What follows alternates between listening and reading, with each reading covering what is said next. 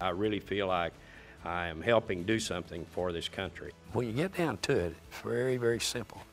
This is all about us. I'm Brian Bradshaw. I'm here with Boone Pickens. This is part of an ongoing series of Boone helping to educate the American public on some pressing and current energy issues. I've heard you talk about the SPR before. We, 30 years ago, decided to have a Strategic Petroleum Reserve, the SPR.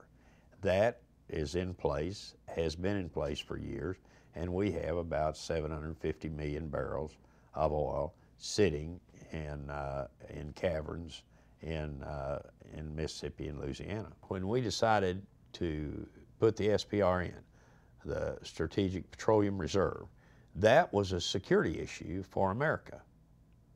Okay, today we're now talking about exporting oil in the future. There are some projections that we will be the largest producer of oil in the world.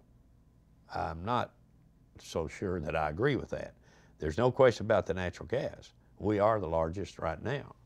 But that we need to know what we're talking about in this country, and Washington has no idea about energy and what we should do. No policy at all.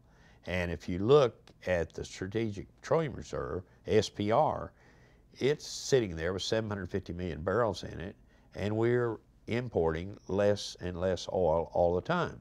And that was to take care of us in the event of oil, interruption of oil from really the Mideast, from OPEC, is what that was. So if it was shut down, we could turn to the SPR.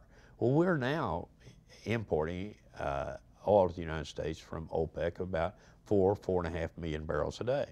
And we, in the Persian Gulf, there's more OPEC, of course, than in the Persian Gulf.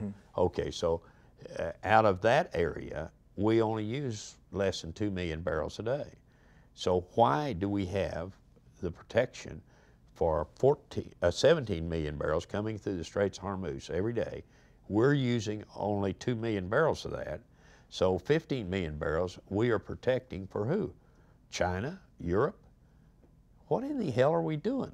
I mean, if that's why we're there with the Fifth Fleet, is to keep the Straits of Hormuz open, somebody else should pick up part of the tab for our cost.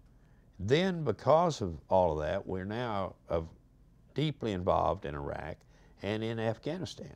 We are getting people killed in those countries every day. I'm not so sure that anybody can explain to me exactly what our plan is there. And so I think all of that should be reviewed and decide how we're going to address it. But we don't have to have the 4.5 million barrels from OPEC. If the United States decided, no, we're out of this business, we're not going to import from OPEC any more oil, we could actually take care of ourselves.